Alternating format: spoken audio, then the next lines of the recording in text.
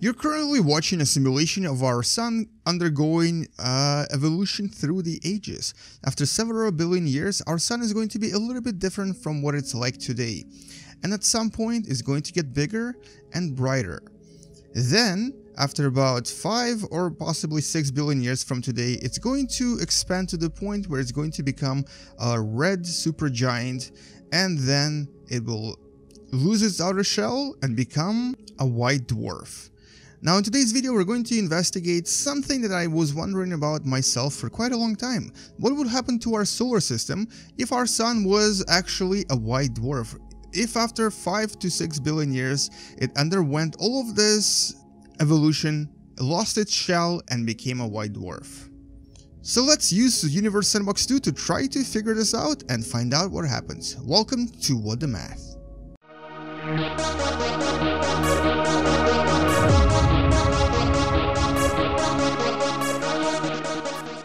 And what we're going to be using is just the regular simulation here, and actually if you go into the sun and click on it and look at the age here, you can unlock this little setting and change the age of the sun. So what we're going to do now is we're going to advance the age of the sun in billions of years. So currently the age of our sun is 4.66 billion years old. We're going to change this billion by billion and then look at Earth and see what happens to it. So after the first billion years, and actually you may want to take a look at the radius of the sun as well. So we're going to change the radius here and also the luminosity of the sun as well. And because luminosity and radius are also important for us in determining how warm or how hot the Earth will get as well. So let's start with 6 billion years. This is about 1.4 billion years from now. And after 6 billion years, our sun is going to be about 13% more luminous. In other words, it's going to actually send out 13% more light. And it's also going to increase its radius by about 6% as well. In other words, it's going to be about 6% bigger in the sky and is going to send a little bit more sunlight, which means that Earth is going to get just a little bit warmer. Currently, Earth has increased its temperature, and I actually should probably check this out. And Earth's average temperature increased from about 15 to 16 degrees to now it's going toward 23, possibly 24 or even higher. In other words, 1.4 or 1.5 billion years from now, Earth is going to get much hotter. Now we of course are assuming that nothing else will change in our solar system. In other words, the orbits will stay the same and nothing major will occur to any of the planets. For example, there won't be any major collisions, there won't be any kind of major catastrophes anywhere in the solar system. And that's of course a big assumption as well, because after 1.4 billion years, many things could actually happen. But assuming that nothing else happens, the worst that will happen to our Earth is that it's actually going to increase its temperature, or average temperature that is, by quite a lot. Currently it's still increasing. Now let's actually see how hot it gets. And it looks like it stopped around 31 to 32 degrees Celsius. Now, remember, it used to be about 15 degrees Celsius. This, of course, means that most, if not all of the polar caps will melt, so there won't be any ice left anymore. As you can see, there's nothing left. And this, of course, also means that, well, first of all, Antarctica is going to become a much warmer place for us to live, so we can actually possibly colonize and settle Antarctica finally. And also that the water levels will most likely rise dramatically, so a lot of the continents will actually be covered with water because all of the polar ice will melt. Alright, let's advance this by 1 more billion years, so this is 2.5 billion years from now. And the radius of the sun has now increased by about 11%, so it's about 11% larger than it used to be, which you can see right here, and its luminosity has increased by 25%, which means that it's now actually sending out 25% more light toward our planet, which of course means that things will get even hotter. Now we can do this for every billion years, and you'll notice that as the sun increases in size and luminosity, our Earth gets warmer and warmer and warmer and warmer.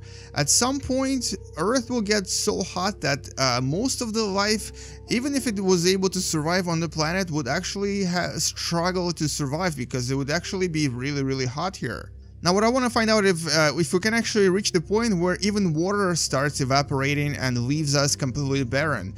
But what's interesting is that after a few billion years, it's very likely that Mars will actually also warm up, and become more habitable. We might actually, after a few billion years, be able to consider Mars to be a new home for us.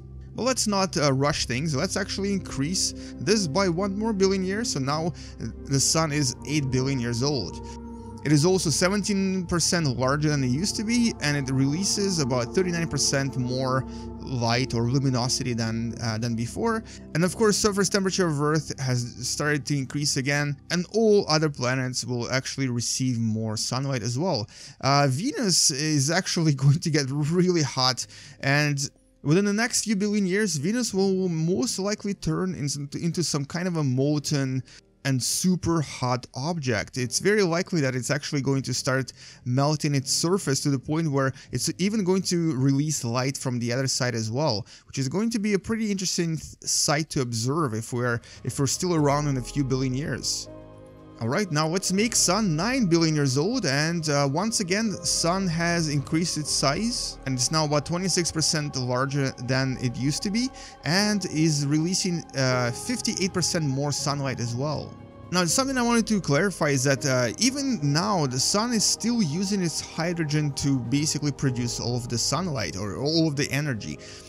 In the first few billion years, or basically for the most life of any star, most stars will use their hydrogen to try to combine hydrogen into helium, which is where most of the energy comes from. So as they combine hydrogen and create helium, they will release these massive amounts of energy. But when there's no more hydrogen left, this is when things will get a little bit more interesting. But this will not happen for another few billion years. So when it can actually keep going, we can keep advancing in the evolution of the Sun, and let's take it to 10 billion years, and now the Sun is about almost 40% larger, and it sends out almost 90% more sunlight and energy into outer space, which of course means that Earth is hot. Earth is so hot that if there are any human beings left at this point, they are either evolved to survive the superheat, or they've possibly just sheltered themselves somewhere deep inside the Earth. And interestingly, even Mars started to warm up a little bit. Even though it doesn't really have much atmosphere on the surface, it's warming up to the point where we might even consider it to be a comfortable place to live.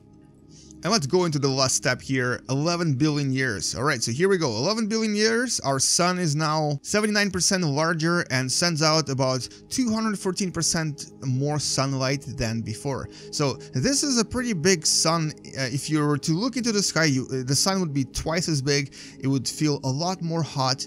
It would send out so much heat, as a matter of fact, that, looks like we might actually reach that point of boiling now. And it's very likely that this is when all of the water on the surface will start boiling away. And looks like we've reached that temperature. It's 101 degrees Celsius. It's past the boiling point. All of this beautiful water is going to start disappearing. You can see it disappear in the northern part of Australia. It's disappearing right here in Malaysia and Indonesia.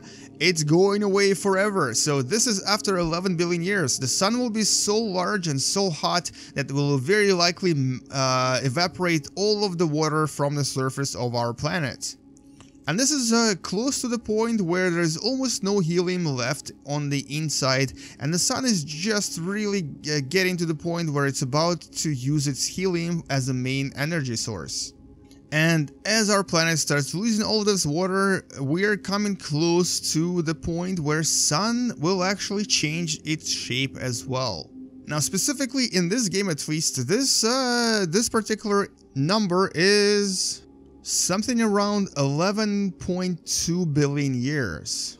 So I think it's like 11 and 230 billion years. And this is when, look at that, the Sun becomes a white dwarf. Now, unfortunately, I'm unable to show you what exactly happens here, but what happens after 11.2 billion years is that our Sun is going to run out of all of its hydrogen, and suddenly there's only helium left on the inside.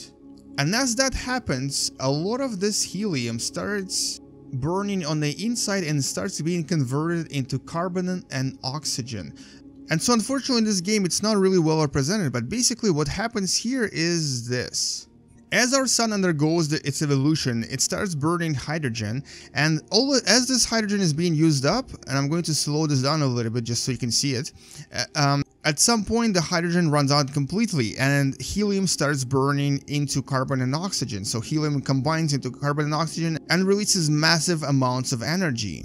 And as this occurs, there's something called Helium Flash, when suddenly there's a huge release of energy and a huge flash from this sun that's about to undergo its evolution. Unfortunately, in this game we don't really see it, but imagine a sudden flash and sudden release of energy, almost like a huge massive nuclear explosion from our sun that will most likely cause some damage to our planet as well. But as this happens, the part on the inside, which you don't really see right here, but on the inside right here inside the star, there's actually a carbon-oxygen core that starts to move around the outer shell of the sun. It sort of just moves around on the inside as the outer shell keeps expanding and expanding.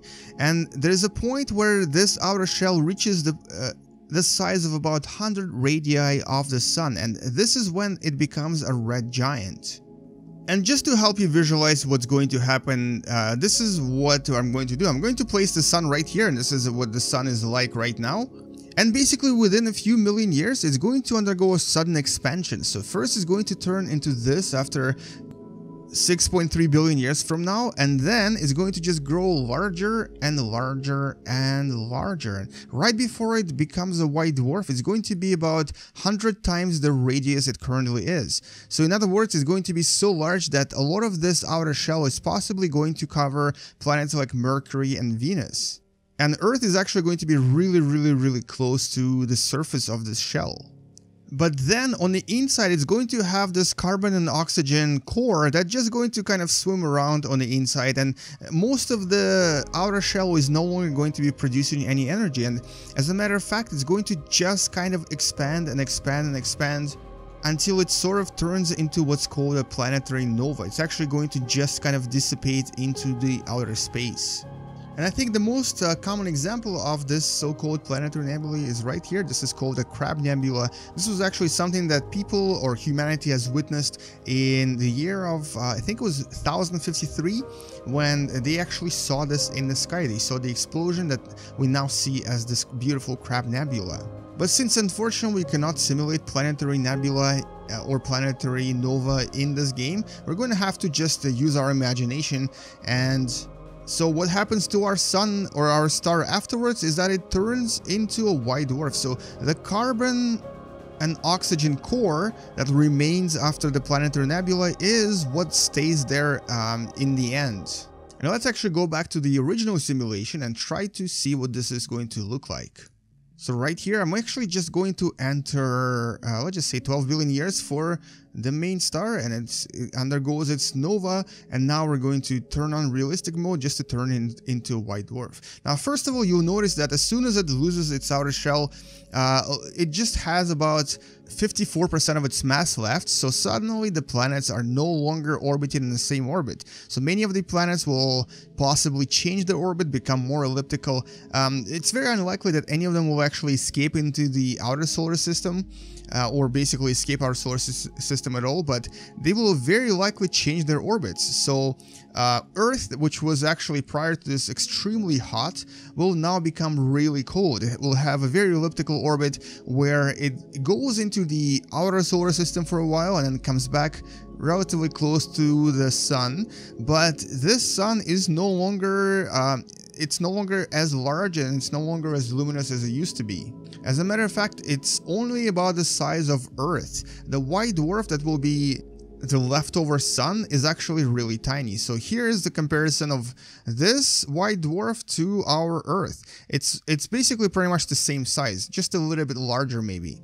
In other words, planets like Jupiter are actually much larger than this white dwarf, and even though this is a very dense object, even though it still has quite a large mass, it just doesn't produce enough heat and enough energy to support any kind of life on any of these planets. But interestingly, the planets that used to be really hot, like Mercury and Venus, might now be actually relatively cool. So for example, Venus right here, you'll see that it's decreasing its temperatures to something more manageable, and Mercury is, Mercury is still relatively hot, but not as hot as it used to be. Now we actually have a white dwarf very close to us right now, and this white dwarf is, I mentioned it in the previous video, it's a star called Sirius B. Sirius B is about 8.6 light years away from our planet, and it's a white dwarf that we can actually study with our telescopes today. And what we know about white dwarfs is that, well, first of all, these are essentially the final stages of many stars in our galaxy and in our universe. Many stars will become white dwarfs, and they will stay white dwarfs for a very long time. As a matter of fact, when a star undergoes planetary nova and when it doesn't become a black hole or a neutron star, if it stays a white dwarf, it's going to stay a white dwarf for billions and billions and billions of years. None of these stars that have undergone this have become anything else yet, because it takes a much longer time than anything else for them to transition into their next stage. And next stage for these little guys is going to be a black dwarf. Now I'm going to show you what a black dwarf looks like in a few minutes, but let's just see how our Earth and other planets are doing here. So as you can see, Mercury has assumed a more elliptical orbit, Venus did as well, and so did Mars, and so did Earth. But Earth is of course a frozen ball of ice now. And this is what Earth looks like. The temperature on the surface is currently minus 106 degrees Celsius. It's colder than what Mars used to be before we started all of this. But it looks like Venus doesn't actually want to cool down. Even in the highest part of its orbit, it's still relatively hot because of its pressure and because of the amount of atmosphere that it has on the surface, and because of basically really because of its humongous greenhouse effect. Its temperature currently is 130 degrees Celsius. In other words, it is still a very hot object that will probably not really be able to survive on. So it looks like after our sun becomes a white dwarf, none of the planets will be able to support any life anymore, at least not our life, unless we change so much that we can actually survive these huge temperatures, or are able to actually live on planets like Saturn and Jupiter. We will most likely not be able to live in the solar system anymore, because Mercury is very hot, Venus is very hot, Mars and Earth are ridiculously cold, and the other planets will have such a different orbit by this point that they will very likely be very unstable, or possibly even smack into each other. But nevertheless, it was kind of fun to see what happens when our sun actually becomes a white dwarf. Now, so as I mentioned before, none of these stars in our universe are black dwarfs yet, because even the oldest star that has become a white dwarf is still a white dwarf. For a star to become black dwarf, it needs to actually wait for up to 40 or possibly even 50 billion years. And our universe is only 13.8 billion years old. So in other words, even the oldest star that has become a white dwarf is still in this state today. But basically, all of these little stars will cool down at some point and become this.